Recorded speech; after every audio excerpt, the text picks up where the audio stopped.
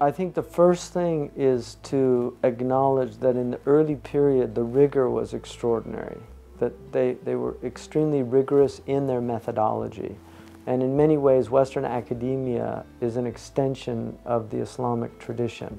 And so it's quite ironic now that the Western academics have rigor in their tradition and the Muslims have become very slack in their tradition, with the exception of what are termed the Salafi people, who are very rigorous about authenticating narrations. So that's one thing, is just restoring the rigor and being more critical of what's come down from the past. The second thing is to recognize that ta'wil is, which is a type of hermeneutic, that the interpretation of text has to be grounded in the vastness of the Arabic language, that there's a reason why God chose Arabic as the medium. And so the mastery of the Arabic language is the sine qua non of dealing with tradition.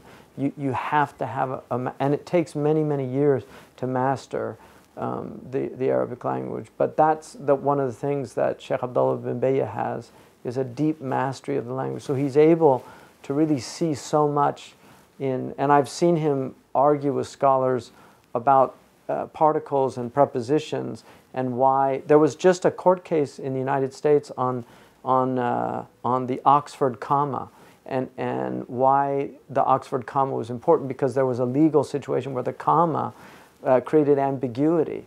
And so people forget that language is at the essence of our ability to communicate, but you have to stay within the interpretive parameters of that ability. And the third thing that's extremely important is humility, because if you're not humble, God won't give you success.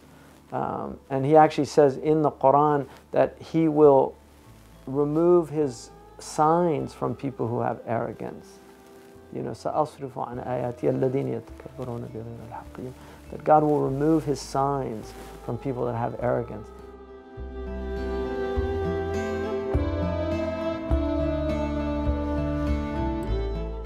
The most important thing in terms of developing scholars in Singapore is the importance of the context of Singapore. If you train your scholars outside of Singapore, invariably they'll be trained within an alien context that has very different problems, and their teachers will not understand the problems that they're facing. One of the wisdoms of our tradition is that a mufti cannot give fatwa for other places. He has to give fatwa within his own context. That's a great wisdom of our religion. So the mufti has to be from the people, he has to know their culture, he has to know their a'raf, their customs and their norms. And so it's very important, I think, for Singapore to develop an independent tradition here. I would like to see them create their own Azhar university, where people from Egypt come here to study Islam.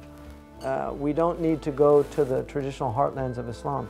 Islam has always been able to indigenize and to create its own indigenous scholars, and it will never be truly a world religion without having the capacity to do that. And that's why it was a world religion, and that's why now it's seen as an Arab religion.